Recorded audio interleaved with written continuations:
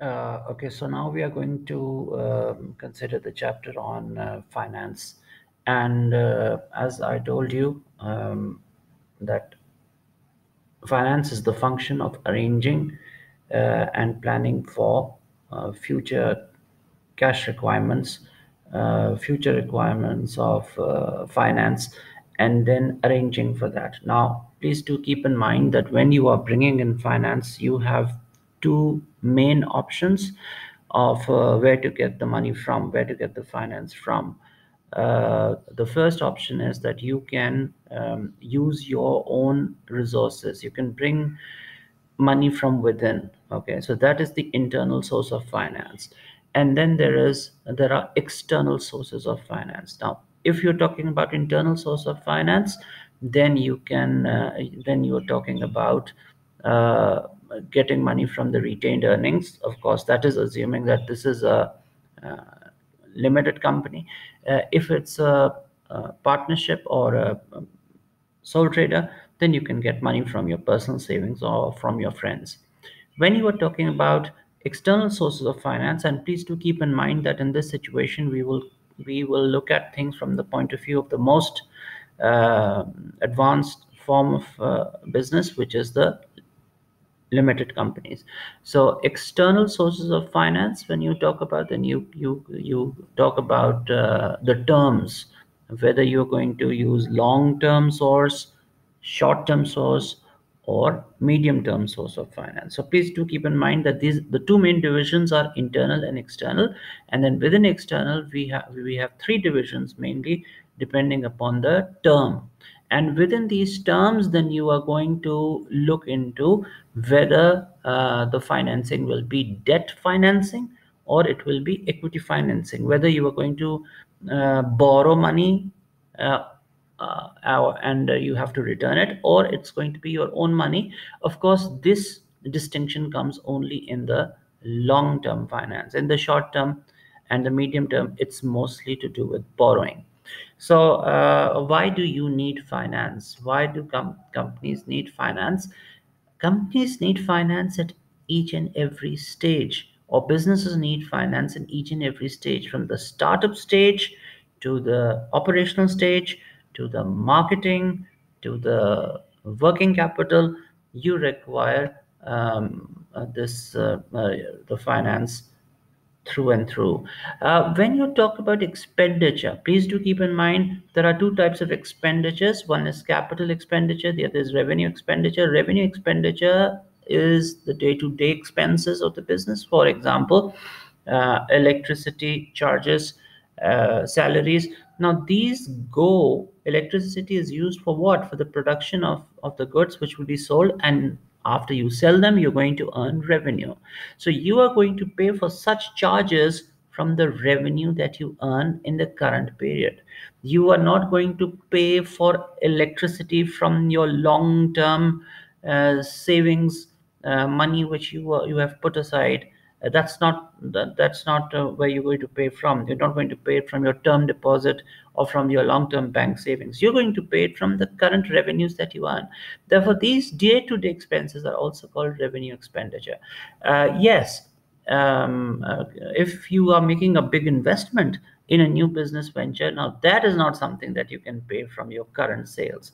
That is something that will come either from your savings or from borrowing. So the money that you invest in long-term durable assets like factories, trucks, cranes, this is first and foremost, this is not recurring expenditure. It's not day-to-day expenditure. It happens once in after a long period of time, and this is not paid from the current revenues. This usually comes from the savings. So this is called capital expenditure.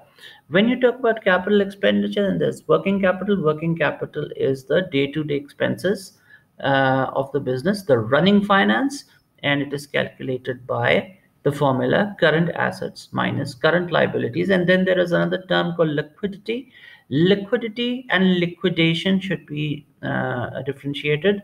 Liquidity is the possession of cash or near cash assets with which you can pay off your debts. Liquidation, on the other hand, is When the business fails, it does not trade, it, or let's say it goes bankrupt, then you sell off the assets of the business and they are converted into cash. So the different businesses have different requirements of working capital. Okay. The working capital is should be there to prevent the business from becoming illiquid, from preventing the business from going bust, from preventing the business from going bankrupt. It depends on how much credit you've given. If you've given more credit, you require more working capital. So these are the various things related to working capital. Now, as I told you, where does the finance come from?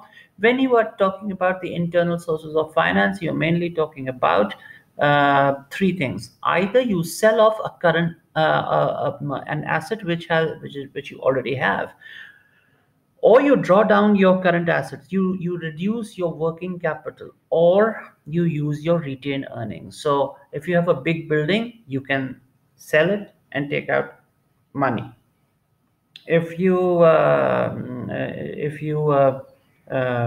have working capital stocks, let's say you have a lot of stock or inventory, then you can reduce that inventory. And if, let's say, the inventory is worth 2 million, you reduce it, you bring it down to 500,000. What you have, 1.5 million you have uh, in cash, so your liquidity goes up. So please keep in mind, internal sources of finance are easy, they are in a sense costless, and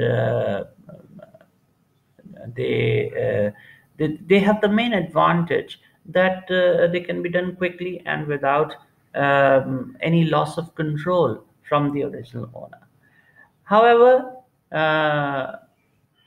sometimes they may not be enough. How many buildings are you going to sell? How much working capital are you going to draw down on?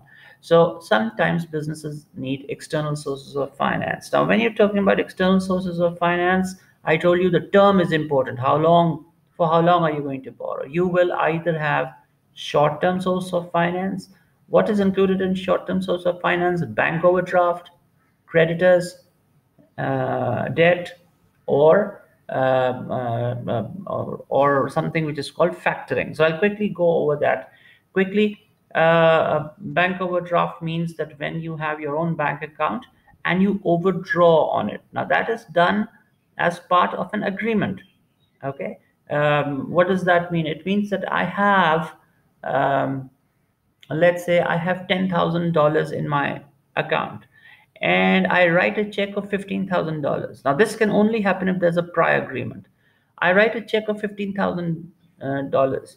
Now, there are two things that can happen. One is that my check is not honored, my check bounces, my check is rejected by the bank. They will say that, look, how can you pay 15,000 when you only have 10,000 left in your account? So that is one thing. The other option can be that I have a prior agreement with the bank that, look, if I write a check up to 10,000 more than what I have in my account, then you are going to honor the check. So what will they do? They are going to take out 10,000, which is in my account already, pay it to the person to whom I want to pay, and then 5,000, which is the extra, they will pay also at that moment, and that 5,000 becomes a short-term loan to me, like a short-term loan to me. So this is called overdraft. I overdraw my own account. That 5,000 becomes a debt, and on that 5,000 the bank is going to charge a very high rate of interest. So this needs to be returned very quickly. Then I said there's another thing called debt factoring. Debt factoring simply means that I have a debtor, let's say $1,000 worth of debtors, and they're going to pay me after 60 days, but I need the money today. So what I do is I sell my debtor to another person. I go to another firm. That firm is called the factor. They will factor the debtor into their account, take it from my account. They will give me some money against those that 1,000. Please keep in mind, they are not going to give me full 1,000. My debtor becomes their debtor. They are going to make the collection after 60 days from the debtor. They will give me $900. Okay, and after 60 days they will receive full 1000 a full $1000 from uh, that particular debtor. All right, so this is called debt factoring. All right, so I will continue with this discussion